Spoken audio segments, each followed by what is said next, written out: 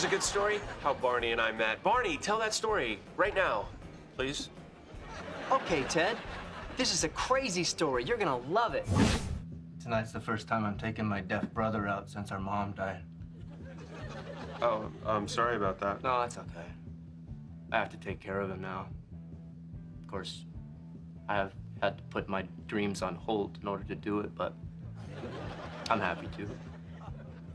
He's my brother and I love him. I'm sorry, it's all still so fresh. Oh, man, I'm really sorry. Wow, you bought that? What?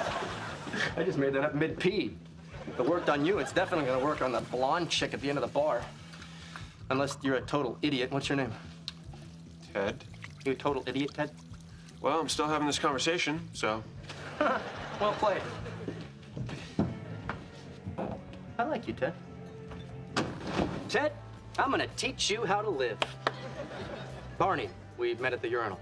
Oh, right, hi. Lesson 1, lose the goatee. It doesn't go with your suit. I'm not wearing a suit. Lesson 2, get a suit. Suits are cool. Exhibit A. Lesson 3, don't even think about getting married till you're 30. And lesson 4, be totally silent for the next 5 minutes. Hey, Audrey. This is my deaf brother, Edward. Edward! This is Audrey! You know, I actually know some sign language.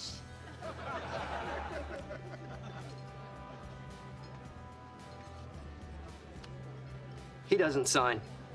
He's embarrassed by his hands. They're tiny and ladylike. What? You are over your hand issues. It's about time.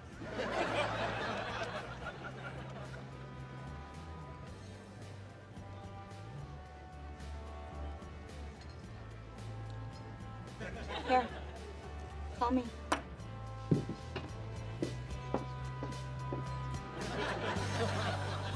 And even though that girl ended up giving me a fake number, I knew that Ted and I would be each other's wingmen forever.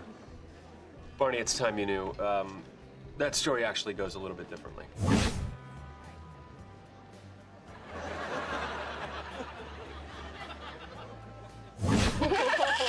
Great. Funny.